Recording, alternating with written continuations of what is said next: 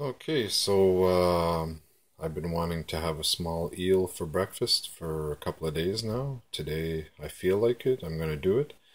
Usually I cut them up, batter them, egg wash them, spice them, then fry them. But I'm not getting the taste I want, like that zing, that really immediate bam when you eat it. So I'm just gonna deep fry the whole thing in the deep fryer. Just the whole thing, just like that. And I'll spice it after. See if it tastes any different. And I'll see if it still gets hard like chicken.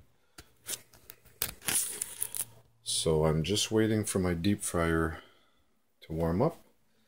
And then I'll stick this sucker in one shot. And we'll see what happens. Alright. So we got a green light. It's ready to go. I haven't used this oil. Last time I used this oil was to deep fry eels. And I think I'm going to get much cross-contamination taste from it because it's only been used twice. So we'll see what happens here. Stick the eel in the basket. Just like that. Got the whole eel in there.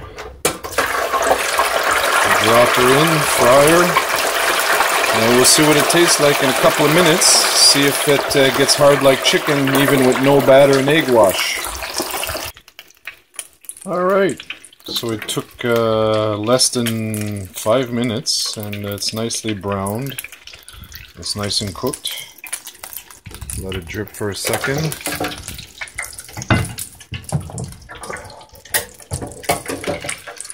Now we've got a nice eel here. So let's salt it. Put some salt on there.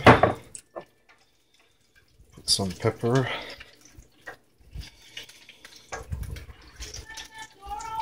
Yeah! My wife doesn't like the smell of grease. Put some cayenne pepper. I love cayenne pepper.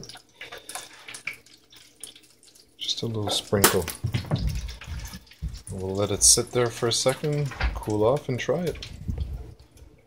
Alright, so it's been sitting there, it's cool, looks good. Mind you, the only thing I wish I had right now is lemon, because, you know, fish and lemon go together very well. Let's taste it, see what happens. Never had it whole like this.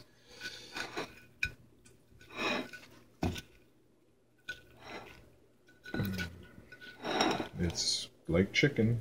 It's hard to take off the bone.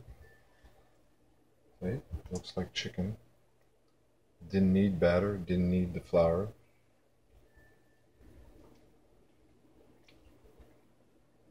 Oh my God!